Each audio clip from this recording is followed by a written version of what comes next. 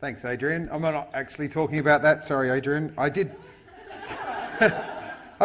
say I wasn't to them, but obviously I didn't. But that's all right. And I think I sort of changed it a couple of days ago and thought maybe we'll talk about small fish again instead of something that's still in the basin and still in South Australia, some species instead of things that are long gone. And we've got to keep deflation basins open for threatened fish as well. That's one big thing. But first, I will talk about the keystone species I mentioned briefly, because I know a lot of you are here probably to hear about it. That's probably why you came. But this guy here, not Mike Geddes, the other guy, Murray crayfish. We've done a lot of work on them interstate and in South Australia, which might sound funny because it's not here. But they once were really common in South Australia along the Murray. Some of the floodplain tributaries as well. They haven't been recorded for 30 years. And we've done some sampling in the last 4 years looking for them.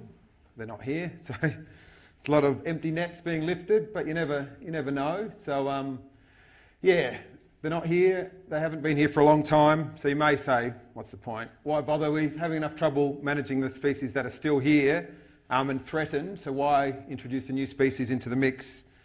And you could be right, but I am quite convinced and quite passionate about actually getting them back, and I do think there could be a benefit. First of all, there is habitat where they could occur, despite the Lower Murray being a big lake now. There are some free-flowing sections that they need. They need that flowing water. And we also know how to get them back. We've done what we're classing as the first translocation of the species in 100 years in the basin last year to a spot round Echuca. So we have the knowledge of how to transport them, the genetics, where good populations are. We have all that information, so we're pretty well at this point of doing it and having some people interested on this far-fetched idea. And there could be benefits, like there could be ecological benefits as a keystone species, sure, but also social benefits to communities. A species coming back from the dead, it's a good analogy for the river potentially, if we're trying to be optimistic with all of the discussion today. So if you've got any questions, come and see me, but it might happen one day. You might see it in the paper one day and it's happened, so that'd be good. But more pressing issues, the little guys, the small-bodied fish. So you hear about cod and you hear about little cod, which are about the same size, if not a little bit smaller than the little guys, but there are a lot of small-bodied fish, and actually most of the species, or half of the species I should say, in the basin are actually considered small-bodied, short-lived, only grow to about 15 centimetres. The SA Murray-Darling region, so that includes the Murray, those floodplain wetlands, the lower lakes, the Coorong, but also the eastern Mount Lofty tributaries, diverse range of, historically, of habitats, and also connectivity with the ocean through to the tributary streams and up the Murray and into the wetlands are really important. 80% of those small-bodied species occur around in this SA Murray-Darling Basin region, so it is really important that they're looked after and considered. Typically they haven't been in a lot of things. They sort of neglected. They're small and insignificant. We won't worry about them. We'll worry about recreationally fished species, which has its place, but also I think there needs to be a bit more of attention placed on these small-bodied guys, and not surprisingly they're at risk. So half of the small-bodied species are threatened in South Australia. A whole range of impacts, river regulation, changes to flow regimes of wetlands, maintaining stable water levels too as part of that regulation. Threatened species, they obviously grow to a size that's pretty tasty little size like that for a lot of predators to eat. There's actually been 2 small-bodied species already become extinct in the basin, and in the SA Murray-Darling region, and there's also a number that are now internationally and nationally listed, Murray hardyhead and Yarra pygmy perch, and there's a range of others that are critically endangered at a state level. So that's all happened to that point.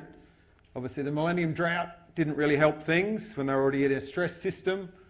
Fish need water. There's not much water in these photos, so this is in the Mount Lofties and around the lower lakes. Millennium drought, so this is an event obviously that's happened not very often, and the last one maybe 1,000 years plus ago. So these individuals haven't experienced these kind of conditions and haven't had the ability to recover. It might take 100 years, it might take a millennium for them to recover naturally, and that's with the crayfish story, that's a similar thing. You may say, oh, they'll recolonise if things were right. The reality is there's not a possibility for that to occur naturally in the regulated system we've got now, so they do need some help to get started.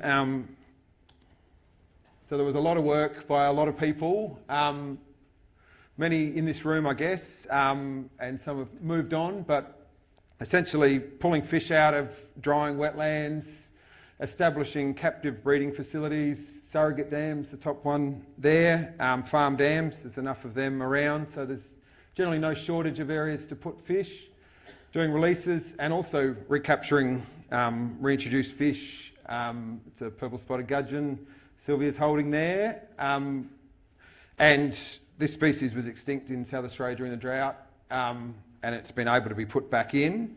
So that's all somewhat positive, I guess, that we've got that collaborative effort has maintained these species. Without them, if people were asleep at the wheel and didn't put any effort in at that time, we wouldn't have the source of individuals to put back into the wild, which is I think it's worth acknowledging that.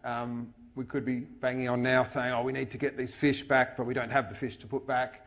So that's quite an important thing. But to date, the solutions have been relatively small scale. Low numbers, I think, to date, through a CLIM-funded project with the Sardi guys, Basin in particular, and more recently through NRM-funded projects, we've released about 36,000 fish across 4 different species. Yeah, still seems maybe high if you're counting something, but pretty low when you're looking at the scale of the problem and also the scale of the habitats they're going back into. And there has been some recovery. It's quite patchy, and given the fragmented nature of the populations, it's quite fragmented, the recovery too. So Murray Hardyhead have come back to an extent around Lake Alexandrina, around some of the fridging habitats, and on High Marsh Island, but Lake Albert, there hasn't been an individual recorded for about 10 years. We have done some reintroductions over the last couple of years to get them back, but they haven't come back yet. So some species have come back to a greater extent, others haven't. And I guess one important thing is we've got some strong surrogate refuges, so those farm dams I talked about, or captive breeding facilities, but some have collapsed over the 8 years or so since they've been established, and it's through changes of ownership they decide to do different things. We've got one that people are farming ducks on now, so you would never have anticipated that 8 years ago that they'd try and farm ducks. Still has some fish, some have completely dried out. It's just the nature, the short-term or medium-term solutions. We still have some fish available across the species, and as I mentioned, the mismatch between the scale of the problem and the solutions, not necessarily through fault of anyone to date, but I guess it's just become more of a realisation in the last couple of years that if we are going to be serious about re-establishing some of these species, then the effort probably has to scale up, or we acknowledge things are going to dry out, the climate's going to change, and we don't sort of worry about it in a wild setting. But I think that's a pretty pessimistic view to have. So as I said, there's a slowly growing recognition of what needs to be done, and perhaps things are on life support really. Of those 4 little big 4 species, strong populations in the wild are probably, well, some recovery is occurring for 2 of them. One's found in one location only, the purple spotted gudgeon, and Yarra pygmy perch is a slightly more concerning story, which I'll summarise briefly.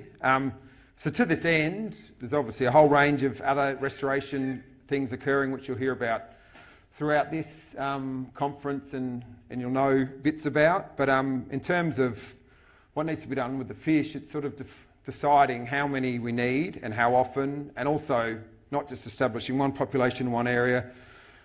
Is it actually feasible to establish connected populations that can withstand changes over time?